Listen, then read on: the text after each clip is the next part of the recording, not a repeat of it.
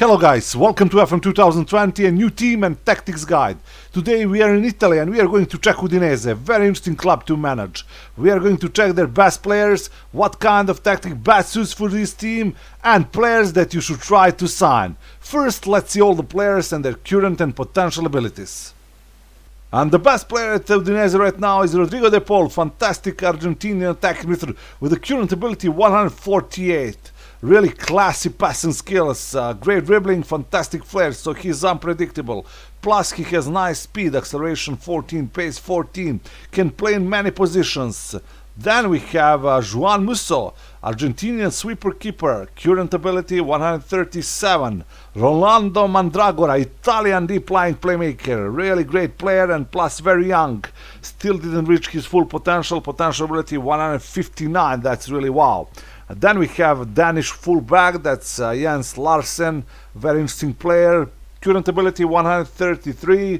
Seko Fofana, Ivorian box-to-box midfielder, with the current ability is his current ability is 132. Then William Trostikong, Nigerian central defender, okay, his current ability is 132. We have then Rodrigo, another central defender, another Brazilian. We see many Brazilians and many Argentinians, yeah. Almost all the best players are from South America. Then I have Udinese has one really great striker in my opinion, that's Kevin Lasagna, pressing forward or advanced forward, very fast, this is what I like to see, great movement, nice finishing. We see that his current ability is 131. But now let's see, do we have some young players with a really high potential? We spoke about Rolando Mandragora, he's 22, great potential ability, he's going to improve for sure. Then we see that we have 21 years old Spanish false 9, that's Cristo. He's on loan at Huesca. Not bad potential ability, 148. Then 19 years old Filip Vasco, Slovakian central defender. Potential ability 141. Okay, 21 years old Giuseppe Pizzella. He's actually on loan at Parma and joining permanently. He has nice potential, interesting kid, potential ability 139. Okay, the other players are not that young and don't have such a great potential. But now let's see under 20 squad. And there we have really bunch of great kids, like this one, Mamadou Koulibaly, box-to-box midfielder, potential ability 149. Then Manuel Gasparini, Italian sweeper keeper, great potential really, 147. Then Nicola Sopoku, central defender. We won't forget about Simone Scaffet, Italian sweeper keeper. So we have many young great goalkeepers, yeah. Okay, also we have Federico Ermacora, Italian fullback, really good potential, 140. Another player with a good potential, Riyad Baich. But the only problem is he's 25 years old, so he won't improve too much. Okay, so these are the best young players that Udinese has. But let's see under 18 squad, there I don't see any quality kid, I don't see some good wonder kids. Okay, now I will show you the best tactic for Udinese. Okay guys, so this would be my first team and I will play in formation 3-2-2-1-2. In attack I would use Lasagna and Okaka as a pressing forwards. Then behind them De Paul, our best player, with a great passing skills, so he's going to feed your strikers with some nice passes. Okay, behind him Fofana, box-to-box midfielder, and Mandragora as deep-lying playmaker support duty. Left side Sema, complete wing-back support duty. Right side Larsen, wing-back automatic duty. And three central defenders, Trostikong, Neutrik and De Maio. On the goal I would use João Musso, fantastic sweeper keeper actually. Maybe you can use him with attack or defend duty, he is really good goalkeeper. Okay, now I will show you some players that you should try to sign.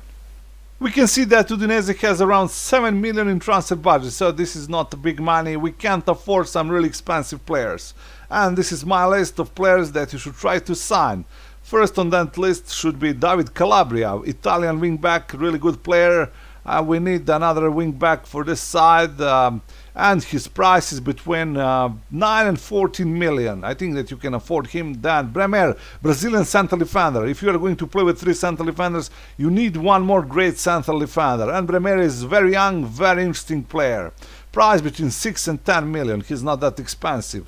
Then we have Lianco, another Brazilian ball-playing defender, fantastic central defender if you ask me, and cheap, between 8 and 12 million. Okay, next on my list is Juan Jesus, Brazilian central defender, another Brazilian, really fantastic central defender, and price between 4 and 6 million. This is really nothing. Okay, next on my list would be Danilo Cataldi, Italian deep-lying playmaker. Check his attributes. He's really perfect player, and he's not expensive at all. I mean, his price is between 5 and 7 million. Check his long shots, free kicks, determination. Very, very interesting player. Okay, then we need maybe one more wing back. So you can buy Livan Kurjava. He's playing for Paris Saint-Germain and he's very cheap. Price between 2 and 4 million. Okay, and the player that you really must buy, that's Christian Gunther, German wing back, fantastic speed, really good technical attributes, and his price is between 6 and 9 million. Okay, last on my list is one fantastic wunderkid. That's Giacomo Raspadori, Italian advanced forward. He's going to be probably one of the best strikers in this league if you give him some nice trainings.